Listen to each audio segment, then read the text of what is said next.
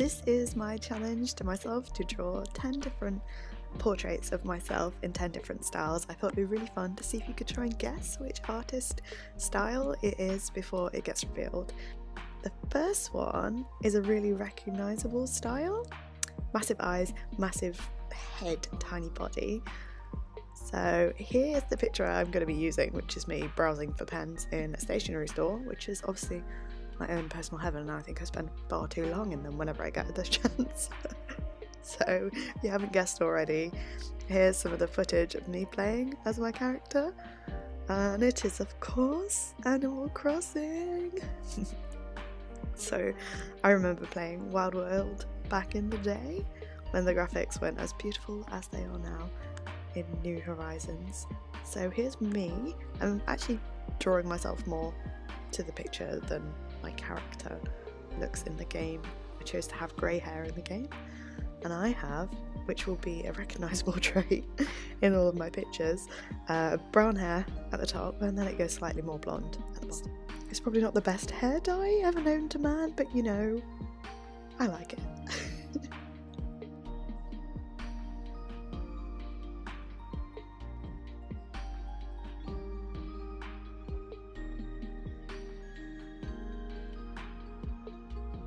So here's the finished one. Every time that I show the finished one afterwards, I'm gonna pop the character into a scene from the art style, and you can let me know which one is your favourite in the comments if you want to. So style 2 I think is also really recognisable because it has really simple lines and everything seems to be quite elongated, and if you haven't guessed from this little waving character there, it is from my favourite preteen books, which were by Jacqueline Wilson, and the artist is Nick Sharratt. I owned so many of the books. I think my favourite one was Lola Rose, and also Midnight, and I remember actually going to see a theatre version of it once. But yeah, this is me as a Nick Sharratt drawing. It was quite nice to do. Quite something. I think the style, I've taken parts of it into my own over the years because I spent so long reading those books, looking at those pictures as a young adult.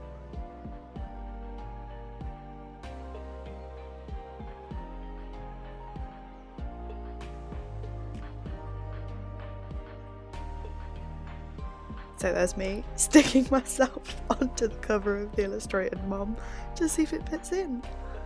So style 3 is a little bit more nuanced, and I think if I'd taken the choice to make myself into an animal, it might be a bit more of a dead giveaway.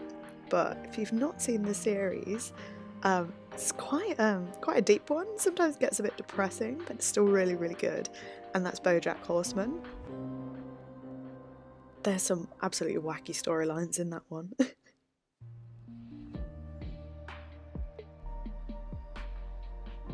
So my face shape, I try to fit it more to the characters, so I'm not sure it's the best depiction of me, but I like how different they all look already.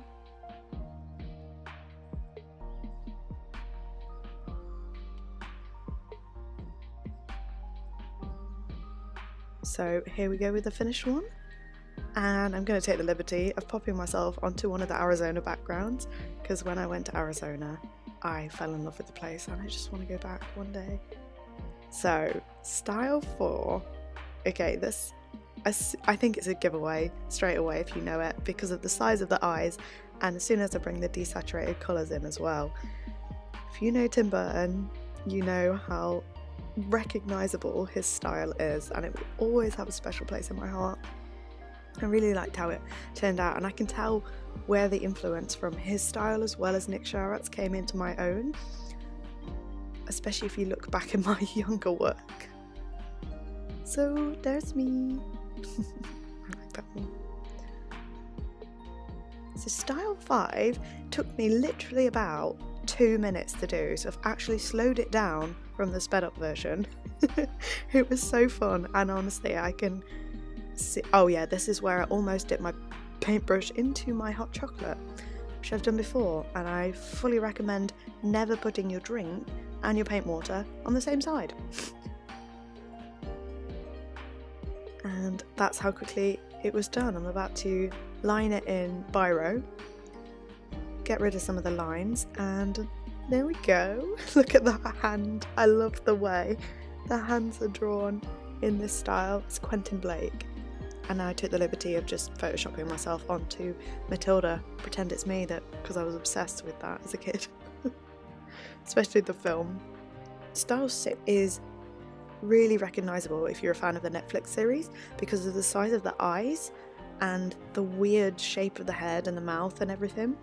My favourite character in that one has got to be Jessie's hormone monster, Connie, and she's voiced by Maya Rudolph, and if you've not seen it, it's some pretty dark humour at times, but it is really funny and it makes me cringe so hard at some of the themes, and it's like you're reliving all the cringy moments of your preteen life, honestly.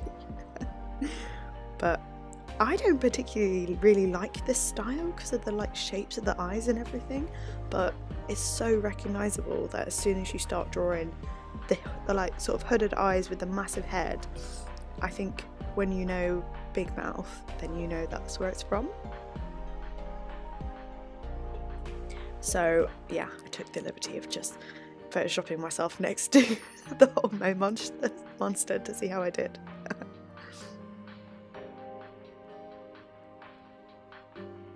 Style 7, I think it changes over the years that this studio's been putting out work, and there's film after amazing film, and there's so many good characters.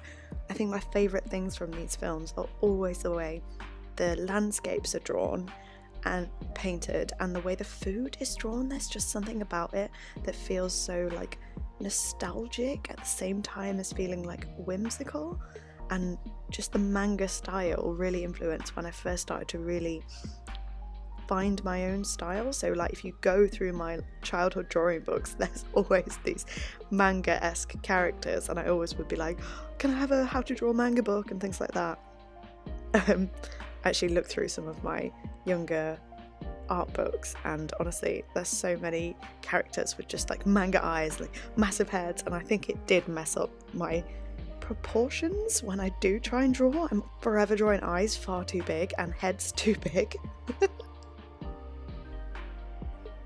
I decided Howl's Moving Castle, and I love that room, it's crazy. That's his bedroom. I just pop myself on there. Style 8. Okay, so big eyes, perfect features. What else can you say about this one? They've put out so many films. I think it's a lot of people's favourites. So if I had the chance to make myself into a more Disney princess-esque character, yeah, just thought, you know what, I've just got to do it. There's such an array of like good characters in Disney, but I do find that their faces do look very similar. So I went for a sort of like mixture between old Disney and the more sort of animated Disney. I don't know, I just tried to capture the essence of it. And I didn't exactly stick a tiara on myself, but you know, I was looking at Disney princess faces. So here's the finished one. I think, well, by not drawing the ears as well, I was definitely, it reminds me of Belle from Beauty and the Beast. And I chose Rapunzel's room because hey, we're all stuck in lockdown right now, so yeah, there's a nod to that. So style 9 is my style if I was going to draw a more realistic portrait.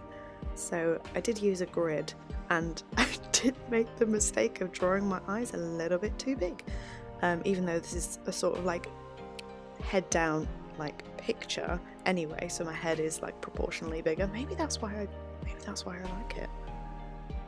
I used to struggle really a lot with drawing portraits, and now I find if I just let go of the need for perfection and the need for it to look like a photorealistic drawing, then I can just get on with it better.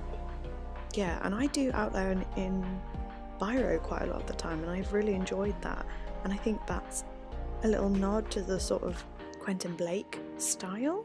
I don't know, it gets quite scratchy as well. So I can see that in there, and the sort of more haphazard watercolour.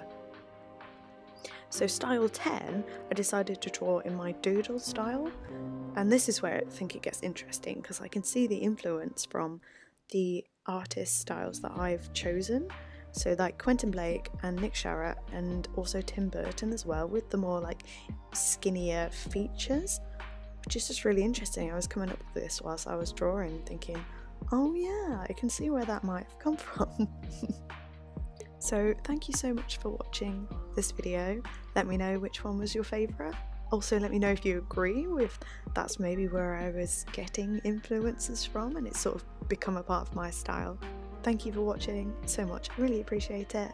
I hope you have a nice day.